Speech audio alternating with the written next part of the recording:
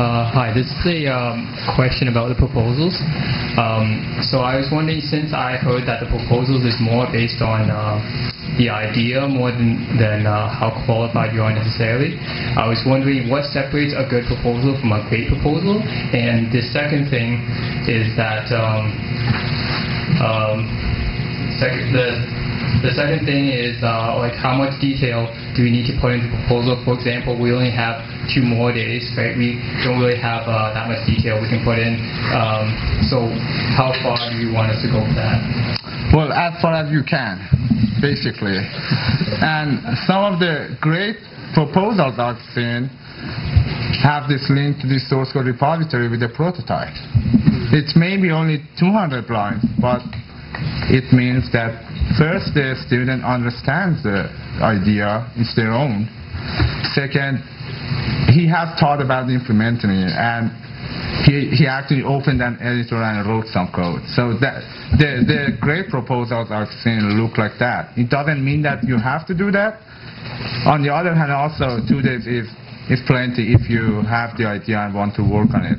I mean, the writing part doesn't have to be more than a few hours, but it's more about building the idea in your head that takes more time. To elaborate on that, you have to make us believe that you believe in the project.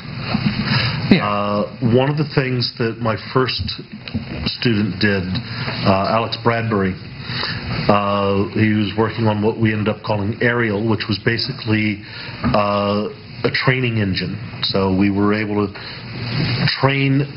generate some Ruby from something else where we marked up exemplar documents, and then we could read documents that didn't look exactly like that and extract the information.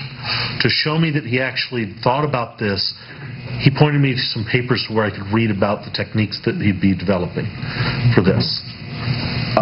He didn't write a line of code for the proposal. He pointed me to, this is the stuff that I'm reading about so that I know that I can do this. The literature review. The literature review. So if you're doing something interesting like that, and again, that was a completely greenfield project. It fit in with Ruby because he was developing it in Ruby.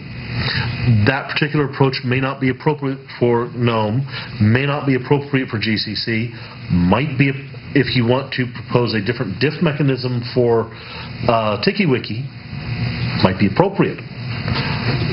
But the diff mechanism is big. So that isn't going to fit in the summer, but at least being able to point to stuff that helps us believe that you understand your idea and believe in it and have appropriately sized it for the summer.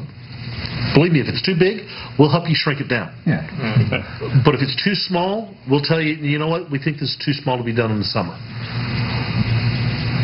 It also depends on the organization. Yeah, we can work on the size, but it's just the quality, how much thought you gave to it. Although that sort of leads to a second point. If you're available to answer questions on your proposal, like that's always a huge help. It shows us that you'll be there, and it gives us an indication that if you actually get accepted, you'll also be communicative. Yeah, and I mean, based on past experience, we can't just give you. If you are not there to answer, we just assume that you're not going to be there in the future, right? Mm-hmm. We assume the worst. If there's no details and you don't answer, we assume that you don't know. You just copy pasted this. But if it's not deep enough, we ask you, can you add more detail about how you approach that? Can you expand on what algorithm do you think you are going to use? We ask and you add to it. So think about it. Build a good model of the idea of what you want to do. Write it down, get it in. 2 days doesn't matter. You don't need to write a paper about it. Just a few paragraphs and be specific. Yeah, I like to think that students can do a very good proposal in 2 days, and I think so.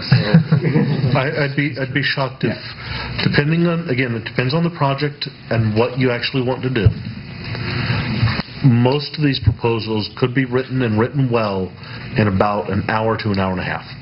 And I've seen on the other side of this application thing, most of them come in at the last hour. Yeah. But maybe they were drafting it before you don't see the draft. Yeah. Some students do come to the mailing list and say, hi, I have this idea, do you think it's good or bad? Yeah. But most of them, it's like conference proposals. They all come in at the... it's like handing in your assignment. You never do it 1 week before the deadline, right?